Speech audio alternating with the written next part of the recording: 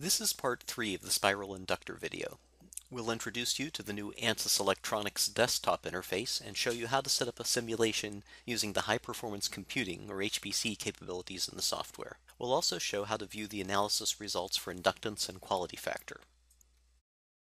This is the ANSYS Electronics desktop. It provides you with a unified user interface where you can create both electromagnetic designs and circuits.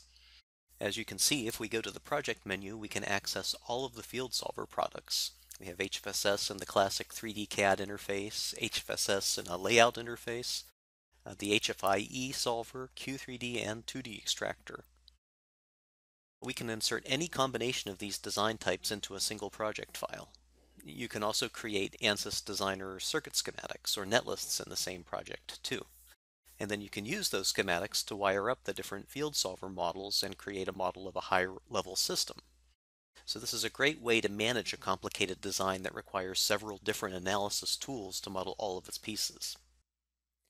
Now let's open up the layout of our spiral inductor model in the electronics desktop. We expect this to be a computationally demanding analysis, so we're going to set up an HPC solution. We go to the Tools menu and select the HPC and Analysis options item.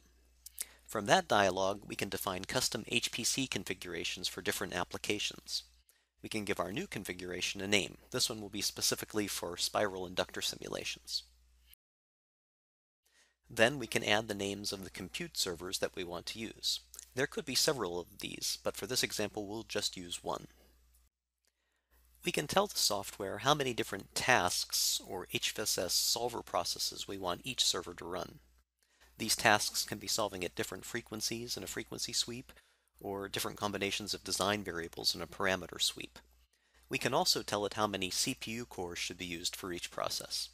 With this setup, we'll allow the server to run 4 simultaneous tasks, each with 8 cores for 32 cores total. Once we have our setup defined, then we can make this configuration active. At this point, we're ready to launch the HPC solution. We could wait for it to complete and then do some post-processing. But we have the flexibility to define the post-processing reports that we want to see now, before the simulation has started, and then we can let the solver populate them as it runs. We could even create these reports while the solver is running. So let's create a report now. We'll choose the 2 output variables that we defined for the effective inductance L and the quality factor Q, and put them in a single rectangular plot. Then we invoke the solver. We had set up an HPC analysis earlier, so we see different progress bars for each task that's currently running. These tasks are solving at different frequency points in the sweep we defined. You can also see the report that we created earlier. It's showing a snapshot of the frequency sweep solution based on the frequency points that we have solved for so far. As more points are solved, the plot will be updated dynamically with the new data. After the solution completes, we get the final plot shown here. L starts near DC at about 20 nanohenries, and then it slowly climbs as the frequency goes up.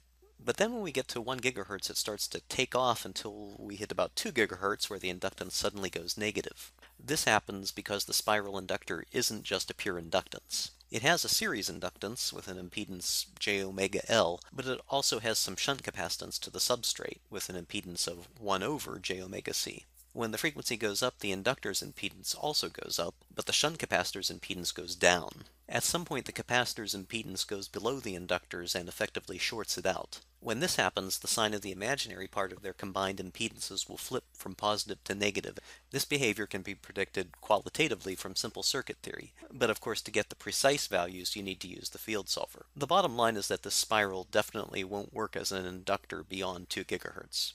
Remember that we defined Q as the ratio of the imaginary part of the impedance to the real. You can see that it hits 0 at about the same resonance frequency as the inductance because the imaginary parts of the capacitor and inductor impedances have canceled one another out.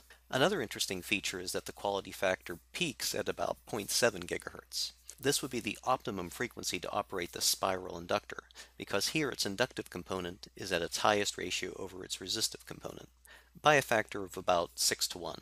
This concludes our video series on modeling spiral inductors in ANSYS Designer and the new ANSYS Electronics desktop.